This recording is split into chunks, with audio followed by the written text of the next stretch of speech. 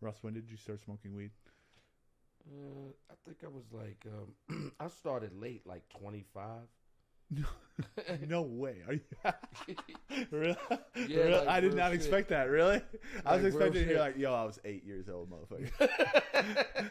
Yeah, like, after I came out of Pampers, I rolled my first blunt. Yeah. Nah, I was like 25, man. Was it like, after you said you were in the military, right? Yeah, when I got What out service of were the you in? service, Army. Army for how long? I was in for 6 years. Oh, damn! Really? Yeah.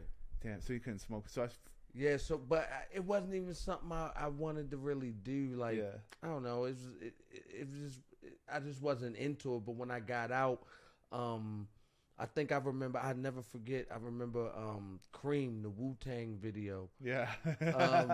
And I would just remember watching them, and they was just smoking all the blunts. And I was like, I wonder what all the hubbub about. Yeah, what's up with these blunts? Yeah, what's up with the blunts? And we used to have these ones we used to smoke called, we used to call them ribbies, Caribbeans. I don't know if you remember, they was real long. You put like a fucking 7 grams in them. Yeah. It'd be like 19 dudes smoking it, but it would last. Like, so they call it a cipher. Yeah. So I got in a cipher. I was like 25. I was a grown ass man though, really. Who are all the other people like? Yeah, like actually, it was my best friend's little brother. He was like 19 or something. He was a fucking kid. He was like, listen, you gotta start getting high, bro. He told you that? Like, you too uptight and shit. Like, relax. Like, you out the Army now, man. Fuck that shit. Yeah. Smoke. So I'm like, nah, man, I never smoke. So actually, my best friend, little brother, got me high for the first time. And he rolled a blunt. And I was 25. And I was like, where was it at? On the basement of his grandmother's house. I had did something for his grandmother, and he had came over. He was like, listen, I'm going to hit this blunt. Yeah. Yeah, come to the basement. So I hit it, coughing, snotting, almost throwing up. Yeah, hell yeah. I love this shit, though. So immediately. Yeah, then the bags, you got so much back then. Yeah. So I started smoking. I was 25. Yep. And my wife at the time, she hated it. Like, she really? Like, yeah. She was like, why didn't she like it? She was like, it's a gateway drug. I'm like, I don't think I'm going to be smoking coke next week. I just started smoking weed. I'm only 25. I'm good. I think I'll be all right. Yeah. That was pretty good. Yeah. So she didn't like it. She was like, I hate the smell and all that. I was like, man, fuck that shit. I'm smoking it. So that was an issue. But, yeah, I waited a long time to start smoking, man. But why didn't you smoke when you were a teenager? Was there a reason? I was more sexually active. Like for real. I was... Pussy was my weed. Okay. Like, I wasn't into, like, you know... You remember I don't know if you remember the after school special commercials. It'd be a kid in the bathroom like, wanna get high? Yeah. No one ever even offered me drugs. Maybe I would have smoked if someone to offer, but I was just more sexually active. Okay. Like, that was my thing. I wasn't really. Okay. It's not what I expected to hear. No, I just wasn't in the good excuse though. I'm not gonna lie, man. Like I'm with you. No, not that was better. I could have had a baby and shit. So if you didn't smoke till 25, how old were you with your first sexual experience? 12. 12. Okay. Yeah, I've been digging for a while. I was 12. That's why you said you didn't expect that. I probably would have been safer smoking weed than having sex with an unprotected teenage girl. Some girl, yeah. You know, at that time. But yeah, like I would go into rough neighborhoods and shit. I remember one time I got trapped in a house in the projects going to see a girl. Because all the girls belong to the projects. Like when you go to the projects, they're like, even if they're not dating her, she just belonged to the project. This one's ours. Yeah. So I wasn't from there. Okay. But yeah, I would take them chances to go fuck. Like, it was that. Yeah. You know, I just read something on the internet that was like, you know, telling guys like never go to the girl's house because like she might have baby daddies or ex-boyfriends. Like you never know who's creeping around. That's like ready to cause you some problems, right? Yeah, if she live, I've researched a bitch zip code quick in Baltimore. Be like, oh God, your zip code in the blotter, bitch. Shit be happening around there. It was a news crew in your neighborhood recently. No, you gotta meet me in a neutral area, downtown Baltimore. I'll pick you up from there. Right. Yeah, you don't go to everybody's house. Like an area like Cherry Hill in Baltimore, they get shot to death out there. No matter where you go in the country, Cherry Hill always seems to be a questionable area. It's always called Cherry Hill for some reason. Right? Like, there's one in New Jersey, Right? There's one in Chicago, I think. Minneapolis, even maybe. And it's always fucked up. It's like Martin Luther King Boulevard. Yeah. Wherever you go to MLK Boulevard, you're not safe. You're not a great leader, but you in danger. Right. At that point, yeah. Yeah. I've been on that one in Milwaukee. I actually was just on that one in San Diego like 3 days ago. Really? Actually. Yeah. I was just on the way to a hotel. Was it ugly though? Cherry Hill, was it? Yeah. Well, it wasn't like. Would you have got out and went to the store? Nah, it was like a homeless problem there though. It wasn't like it didn't seem like dangerous. It's just a lot of homeless tents and shit like that. You know what I mean? You know what I understand about the homeless? I know it's a little off. And listen, I'm not being heartless, but can I say this? Can I communicate this? Can I put this in the atmosphere? Please. Listen, if you go hold the side asking for money, why you don't get a job holding a side? Right. That's not even a joke. Like, I'm being dead ass serious. Right. If you gonna hold a sign asking me to give you my hard-earned money, why don't you get a job that they pay people to hold a fucking sign? Right. It just depends on how much you make, like, just like holding your own sign versus somebody else's sign. You think they do the math? Do they do the math? Because, like, maybe you make like $15 an hour holding like a pizza place's sign, right? So you make like a couple $100 in a day. But am I in a position if I'm living out of a shopping cart? I'm throwing it out like. Right. I feel like I'm being picky at that point, Jake. If I can be honest, I'm homeless. Yeah, I might be overanalyzing it, man. Yeah. I think for you to be like, fuck your job, I'd rather beg. I think it's a bit irresponsible, but. Oh, yeah. Don't get me wrong, you're responsible. But it could be. But, you know, shout out to the homeless, man. I mean.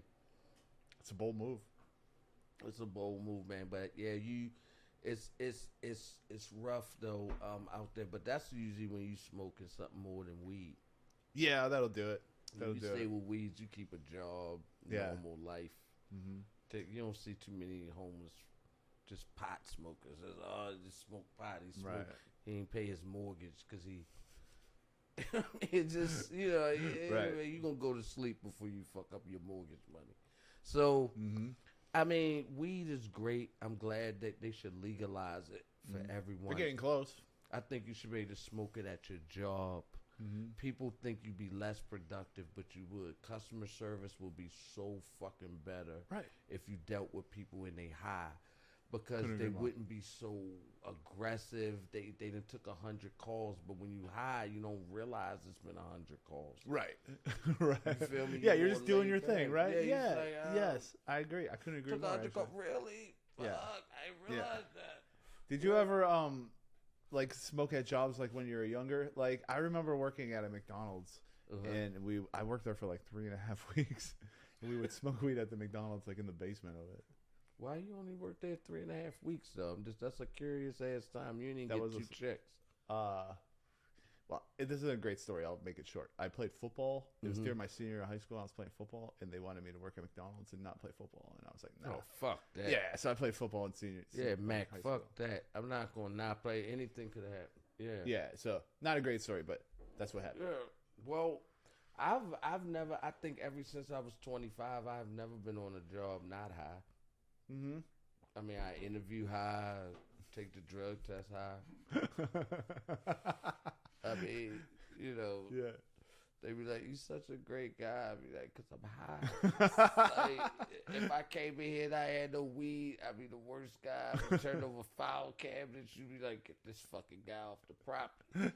Listen, weed keep you from going crazy, man. Right. Weed relaxes you.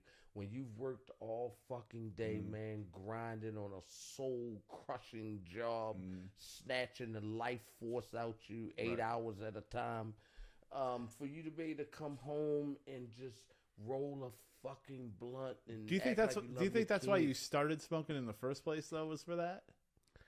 I think for me, it was when I first started. Because it couldn't have been just Wu-Tang, right? No, it was more. It was the culture. It was what was going on. Yeah. It was like everybody was doing it, and I felt like, damn, I was 25. I've never experienced this, and I started doing comedy at the same time. Okay, so you're being around it more on accident, almost, right? Well, yeah, because in the green room, my God, man, blunts all around before you perform.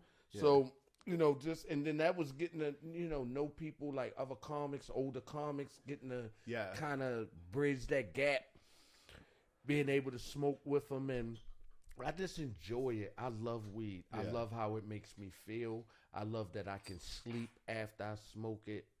I love that I enjoy my food better. Food tastes better with weed. Have you ever made random friends because of weed? Absolutely. Yeah. Yeah, you ever because you know what? Weed smokers are going to a dark alley, and if y'all both lighting blunts and smoking weed, you will talk to a stranger you are in now a dark friends. alley. Yeah, you're now friends. Yeah. Because you was in a dark alley. Be like, yeah, but he had some loud though. Right. I mean, only a great guy would be in the alley smoking weed. Exactly. That's right, man. That's funny. I love doing everything when you smoke. It's the difference is like when you start. How old were you when you started smoking? I was 13 first time I smoked weed. Yeah. Wow. Yeah. So check this out.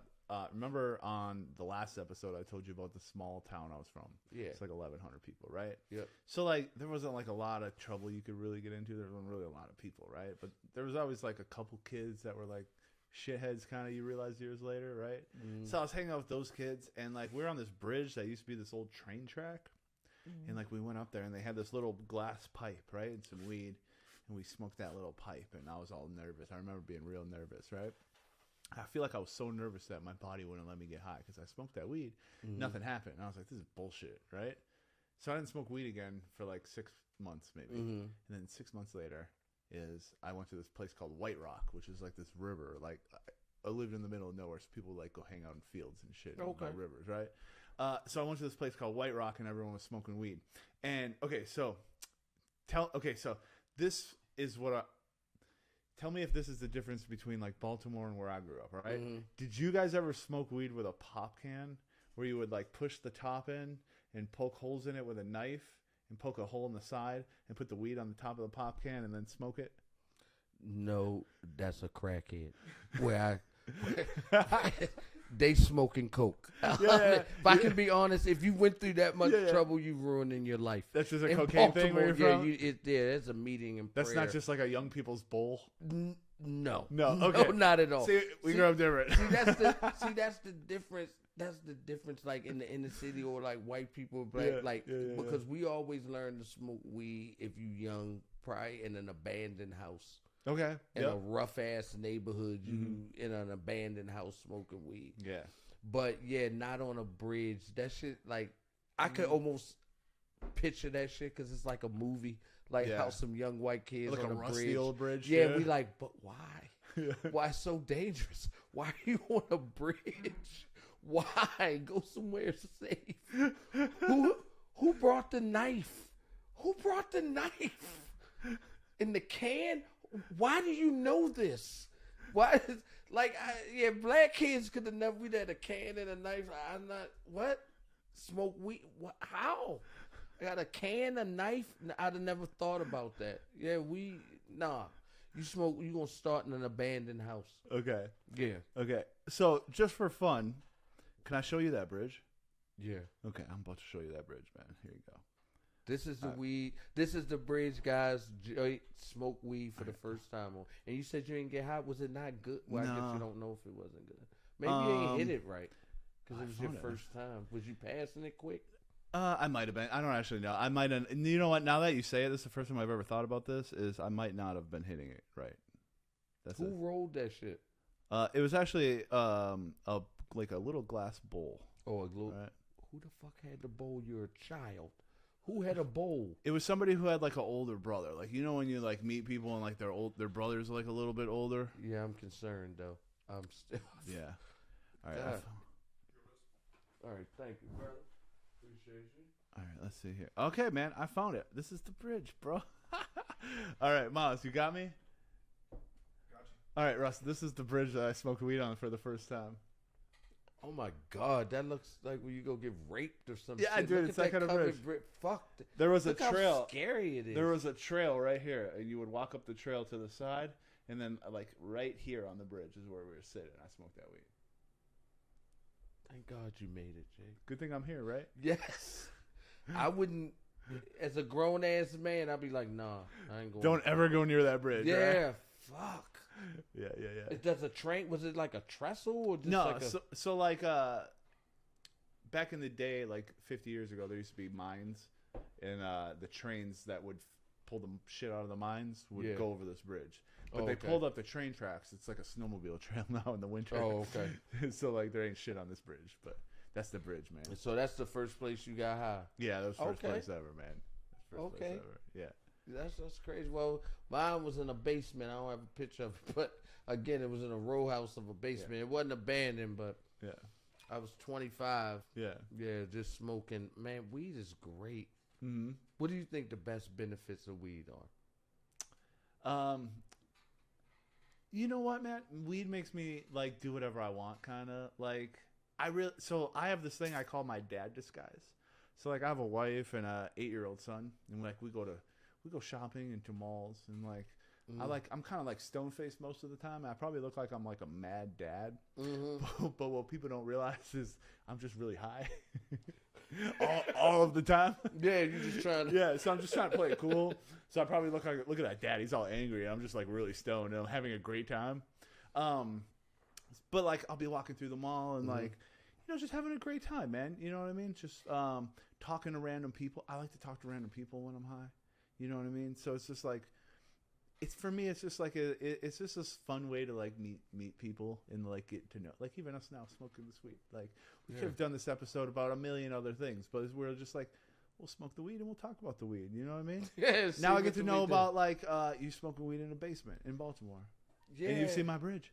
And I saw your bridge. We done bonded like a motherfucker. That's what I'm saying. From the basement to the bridge. The weed works every time, man. The weed works every time. Yeah. I love the weed. It'll keep you in a bad situation sometime, though. Yeah. So many bitches I done mess with. You like, I'm going to break up with her ass with you. Like, I don't know, though. There's something special about her, though. She cool as shit, though. For real. Like, if you really think about it. She cool, but I'm saying she be tripping. Yeah. It's like the weed makes you nice in times where it's not appropriate to be nice. You ever get some good ass weed? What's the first question? The first question black people ask when you get some good ass weed. I don't know what. Where you get this from? That's the first thing. Where you get this from? What's the numbers on it? What you tell? Yeah, that's the first shit. I love good weed. So you mean the numbers by like the THC numbers and shit? No, how much that shit costs. Oh. See? We learn it. Yeah. See, we learn it. So if I ask you so now you know, Jake, if you get some good stuff, like, where you get this from? Yeah. What's the numbers on this? Like, mean, how much it costs? $35 for an eighth. Yeah, that's what I want to know. Okay. See, I would fuck that up. I'd be like, bro, that's just 33% See, THC, I just start using the term eighth when I moved to Phoenix. Oh, do you know what we call an eighth in Baltimore? I would love to know. A half a baby. Why is it called a half a baby? Because it's half of a Vic. What is a Vic? 7 grams. Okay, what's a whole baby then? Would a whole baby be a quarter? A quarter. Yeah. It's a quarter. What was Michael Vick number? 7. 7? Yeah. 7 grams. So we call that a Vic. You feel what I'm saying? Yeah, I would half of a Vic is a half a baby. I don't really know why we call it a half a baby. Yeah. But we call it a half a baby. Everybody? Yeah, everybody. If you went to Baltimore, you was like, yo, I need a half a baby. Yeah. You're gonna get 3.5 grams of weed. You know what I would get? Hopefully 3. You know what I would get? What? I would get told I was the police. They be like, you be like, I need a half a baby. They be like, officer, I don't know what you talking about. What the fuck you talking about?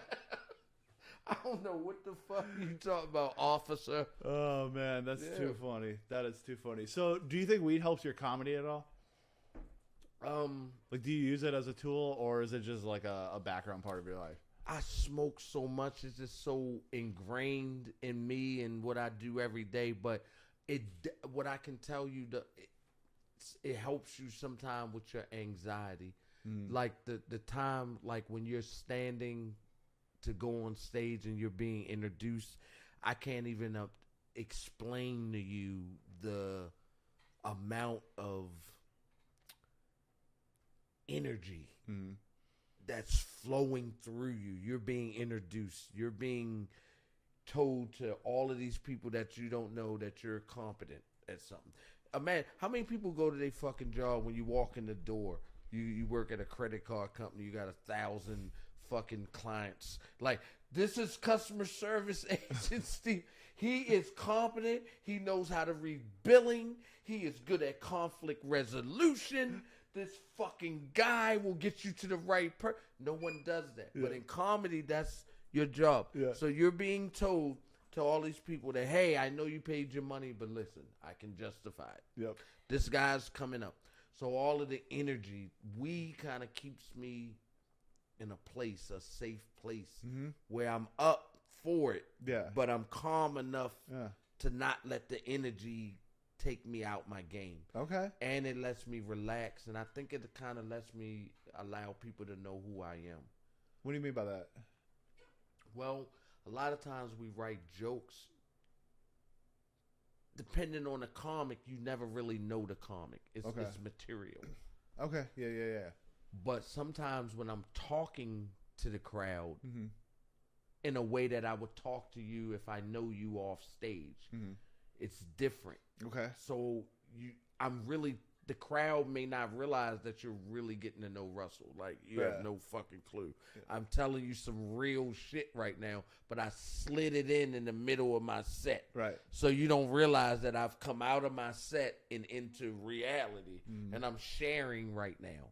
That's the fun part of it. Like, I'm like, I'm crying on the inside. Look at these bitches laughing. I'm going to take a Percocet when I get off stage. You know what I mean? But they're just laughing. Good times, you motherfuckers. You know what I mean? But this is why they came, so they don't even realize the transition. Yeah. And that's the beautiful thing about comedy. And I've had people walk up to me like, you know, hey, I just lost someone. You took my mind off of it for 40 minutes. That's like the gold in it. You know, even if you're not being paid $30,000 for that night. That's kind of the... Yeah, you still get something out of it, right? Yeah. Yeah. You kind of get something out of it, yeah. So I like that's that, man. I love that. And we just makes you open. Like you said, you talk to random people. It allows me to just open up more and kind of connect. So yeah. Okay, so I just thought of something out of nowhere, man. Okay, so are edibles a white people thing? Absolutely. Absolutely. Okay. Absolutely. Listen, let me tell you something. Okay, yeah. Only white people thought about, fuck smoking it. I'm going to eat it, and it's going to be better. No, listen. I'm rolling that shit up, putting it in a blunt. You're not going to the hood seeing a whole bunch of dudes like they got sunflower seeds, eating edibles and shit. Like, fuck no, that's white people shit. Like, that's how y'all like to get high. When was the first time you ran into edibles then? Was it out here? Yes, absolutely. No edibles in Baltimore at all? I had never heard of a fucking edible before. I'm like, you never even heard of it? No, I'm like, eat what? What do you mean? Yeah. Eat what? What are you talking about? Why would I swallow weed? Right. At the end of the day, why would I swallow weed? I burn it. That's why I have a lighter in these blunts. Right. I'm going to roll this shit up and set it on fire and inhale it. Right. That's how people been doing it for years. Yeah. Why the fuck are you changing the wheel? Who told you this was cool?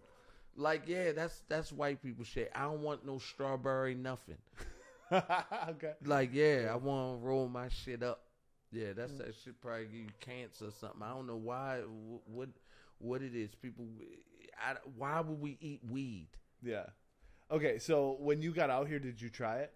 Yeah, I tried it. Yeah. I ain't get nothing out of it. I ate a whole pack of gummies. I went to sleep. Yeah. But that was it. Like, I wasn't high, though. Like, I smoked 3 blunts. Yeah. You know what? That's kind of what it does to me now, too. When I first started doing it, like, it was fun and shit, but now I'll take edibles and they'll just make me go to sleep. Like, it could be any time of it could be 10 in the morning and I'm still going to go to sleep. It's phony. It ain't. Yeah.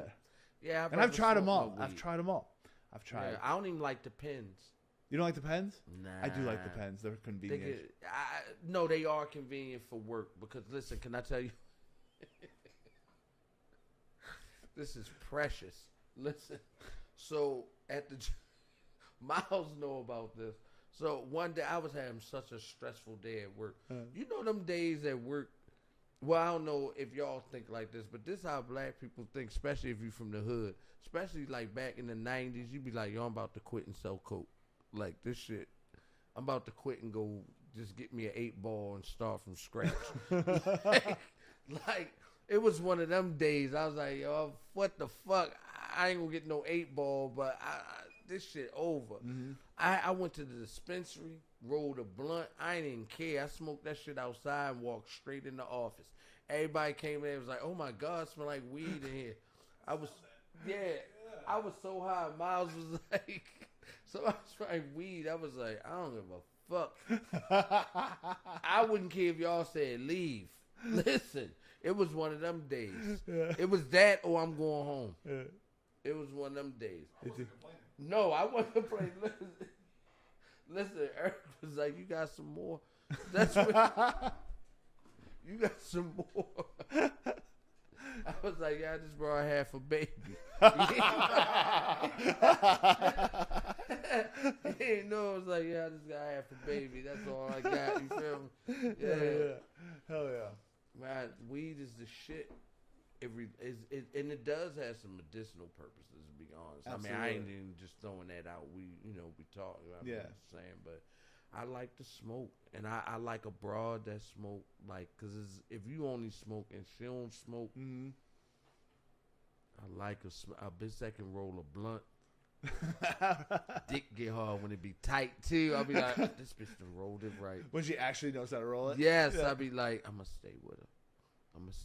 This bitch so her blunt rolling abilities would dictate whether or not. Oh yes, and she can suck a dick if she can roll a good blunt. Why is that? It's something about the blunt rolling and the licking skills. It always translates to some good ass head. Yeah. I've never been wrong, if I can be honest. Yeah, I've never been wrong. Every girl that I know that could really roll a blunt, the head was platinum plus. I'll be honest. I'm talking about letter of recommendation heads. You just type us something up on the old typewriter. That requires coordination. Yeah. Yes. That's what I'm saying. Miles is right. Listen, people disrespect head. Hands, spit, neck. That's what I'm saying. Y'all getting booty transplants. I want an extra bone in a bitch's neck. Would you imagine that? It's more flexible. That's what I want. Good head and weed. What I know y'all love head though. You love head though. Do I love head? Yes. I love getting head. Yeah, I don't hate it. There's never been a time in my life where I was like, I don't like this. Sometimes the head's so good. You ever had a head so good you don't want to hit her? You be like, yeah, absolutely. I don't even want to hit her. I done listen when I get that Charlie horse when you curl your toes, you like, bitch, I got a cramp, but don't stop. Yeah, that one. That's the one you don't care what she look like. They be like, why you with her? You be like, listen, don't even worry about that. You don't know who she is. You don't know what she been through. Right. Took a lot to get those skills. Yeah, I love her. I love them like that, man. Sweet girl, so talented. Love that shit, man. So talented. It's too good. Perfect, man. Well, listen. 30 minutes, come and gone. Damn, that quick? That quick. 30 minutes, y'all. Already. Damn, okay. Well, that's episode what? Miles? What number are we on? Maybe 3 or 4. 3, 4. Couple 3. They're on the internet. I know that for sure. Yeah. But, okay, so let's just say you watch this video in 2024. Mm-hmm. They're definitely going to be on the internet. Yeah, they'll be on there. They're on there. Definitely, for sure. Yeah, so any day after today, they're on there. Mm-hmm. All right, man. Well, let's do it again next time. Good. I love y'all, man. Stay up. Keep coming for the open, honest talk. Russ Parham Show. Holla at me. Yep. Don't forget, follow Russ on Instagram at russ.parham. Like and subscribe to the YouTube channel. Make sure to set notifications so you don't miss any of these videos. All right, we out.